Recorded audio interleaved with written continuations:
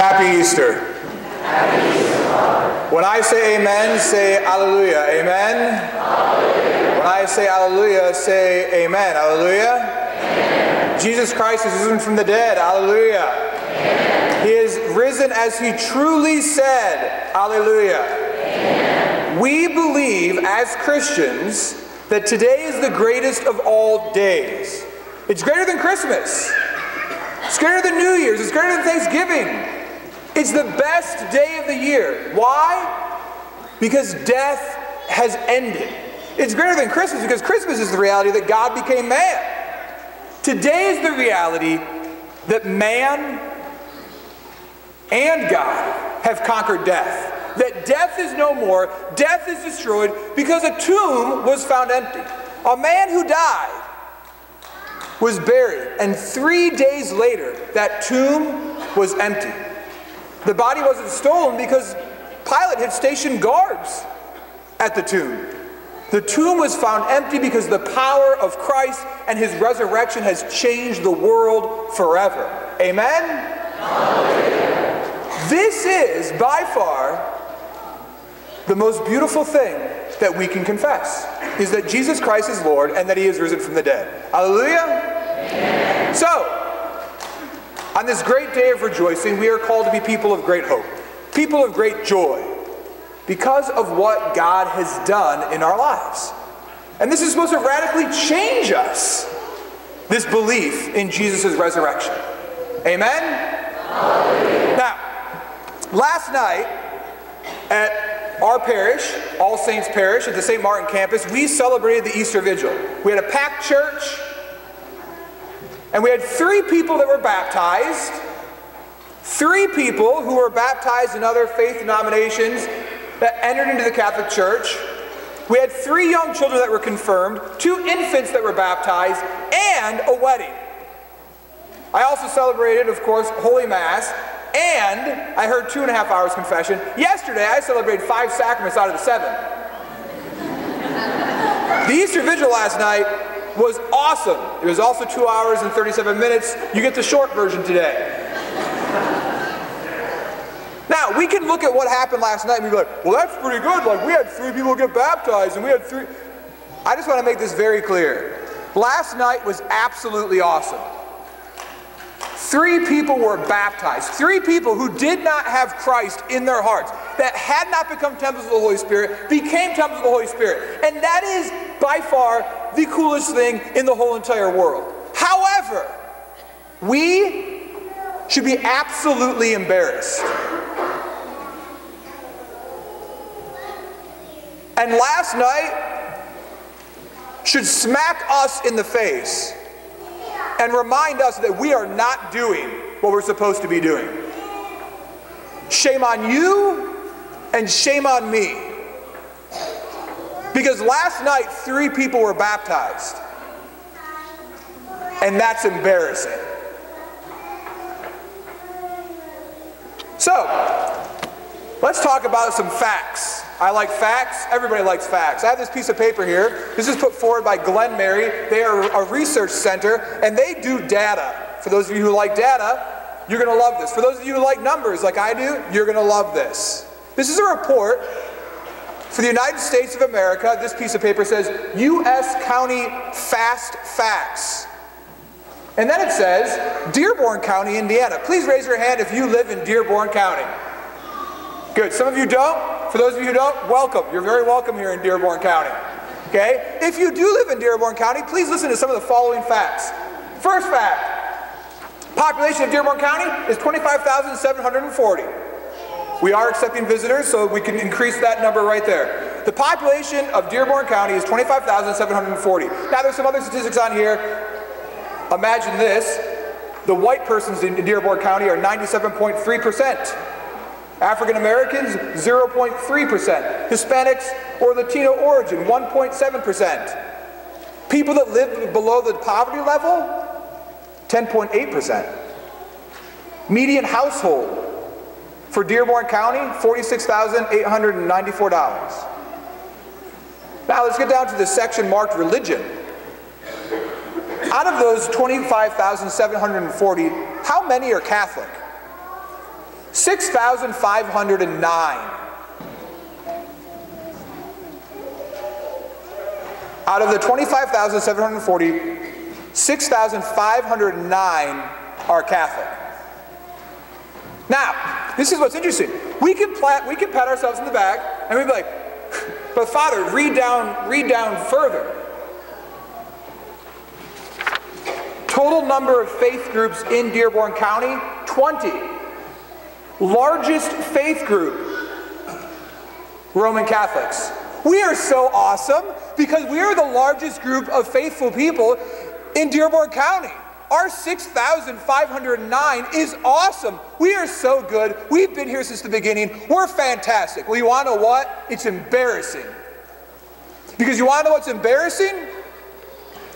The fact that 42% of people that live in Dearborn County have no church whatsoever.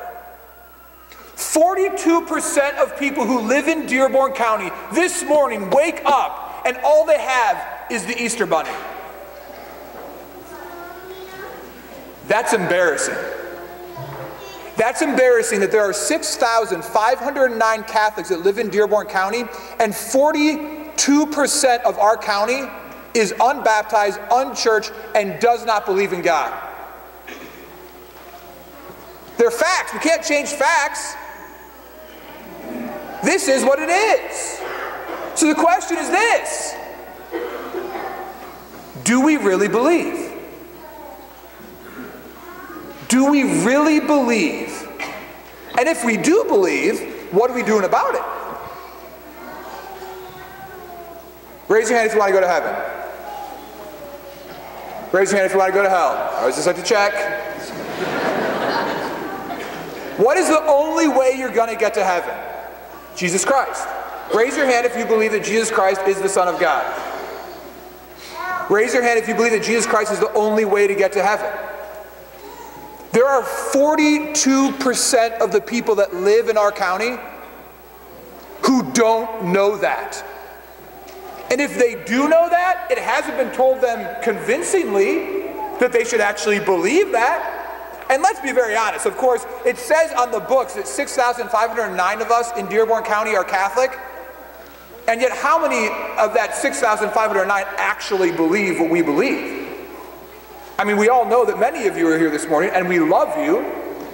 I look forward to this Sunday all year round, because I get to see some of you. Eh? How's it been since Christmas? I ask my people here that are here every single Sunday, do they really believe? Do you really believe? Because you're not here every Sunday. Do we believe that this man died, was crucified, and rose from the grave? Do we believe that? If we believe that, then we should be out there sharing the good news of Jesus Christ with the world.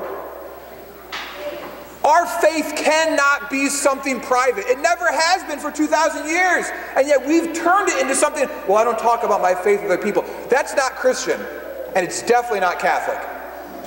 But Father, I mean, I'm not comfortable with that. Then get over it. 42% of our county, not our state, not our nation, not our world, your next door neighbors don't believe. And what are we doing about it? This morning I want to ask three things for us who believe. First is this: we have to be people of prayer. I pray almost at every single daily mass for people that do not believe and people who have fallen away. And I ask of you to join with me. If you can come to daily mass and pray for them, that's the best thing you could possibly do. But we have to start praying every single day for the conversion of those who do not believe. Because here's the deal. Do you love your neighbor? Do you love your coworker? Do you love your boss? Do you love the person that works at Skyline?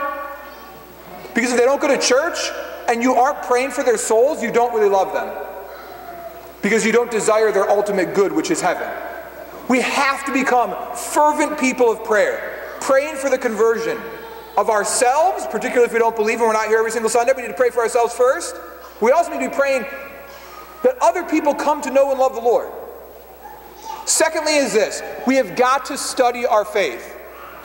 When people ask us questions about our faith, and let's be honest, we get asked questions. Do we have an answer? It's proven fact, you can look this up, but data now says that in the year 2015, with the way that people have been trained through social media and through the internet and through news, that they will turn you off in less than 20 seconds. So when someone asks you something about your faith, and if you cannot answer them convincingly in less than 20 seconds, you're turned off and they're done. So just right now, if someone came up to you and said, hey, why do you Catholics worship statue? Why do you Catholics worship Mary? Which we don't do either of. Why do you Catholics have a pope? Why do you believe in indulgences? Why do you believe in purgatory? Why do you believe that Jesus Christ is the Son of God? Why do you believe that Jesus Christ is able to forgive your sins? Why do you go to confession? Why do you have the sacraments? If you can't answer that within 20 seconds convincingly, we failed. Step 1 is prayer. Step 2 is study. We have got to know our faith more convincingly and be able to talk about it and share it. It's something that we're weak at, and it has to begin to well up out of us. Our parishes and offerings this past year, it's awesome, more than just this past year, but continuously adult Bible studies and adult education classes. Are you engaged? Are you a part of that? Do you know your faith? It's more important than sports, television, it's more important than anything than the first one being prayer. Prayer, study. Number 3 is joy. I talk to a lot of people who leave the church, who don't go to church. You guys have seen me in your bars. That's where I meet these people. I work at East Central High School. That's where I see them every day.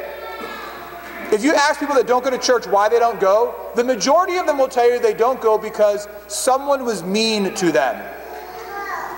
A priest, a religious sister, a CCD teacher, a secretary, an usher, a sacristan, Eucharistic minister, a lector. It could be anybody. It could be the person that serves them a beer. Sorry, I just spit on you. A beer. And the sprinkling right now hasn't even started yet. And a beer at the parish festival.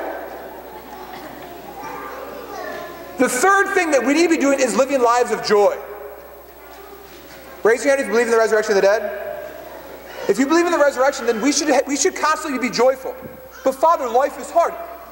Nothing should take away our joy. Even in the midst of sorrow, we should have joy because there's resurrection at the end.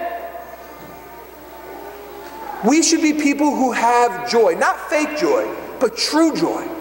Because we believe in something that's bigger than all of our problems, which is God. We should live a witness of love and joy in our world. People are, all the more, in the year 2015, are begging for someone who will show them faith. It's not about proving doctrines. It's not about winning arguments. It's about showing love and joy. It's the greatest thing we have, is our witness of love and joy in our world. I beg of you, on this Easter Sunday, to stand with me in being moved by God and moved by the Holy Spirit, to realize that there are 42% of our brothers and sisters who do not have hope, in eternal life, and that we are responsible for that. We are called to do something about that. In a few moments, we're going to stand up and we're going to profess our faith. Last night, 3 people, for the first time in their lives, stood and rejected Satan and professed their faith in the Father, the Son, and the Holy Spirit, and were baptized. It was the first time they ever did that. This morning, many of you are going to stand, and this is going to be your 50, 60, 70, 80, 90. It's time doing this. Don't allow the words today just to go through your lips. Have them come out of your heart. I do believe, I do believe, I do believe. And then pray, study, and joy. Pray, study, and joy. Our world is hungry and longing for a Savior. Let's pray this morning that through prayer, study, and joy, We will be authentic witnesses and instruments of change in a world longing for a Savior. Amen? Hallelujah. Hallelujah.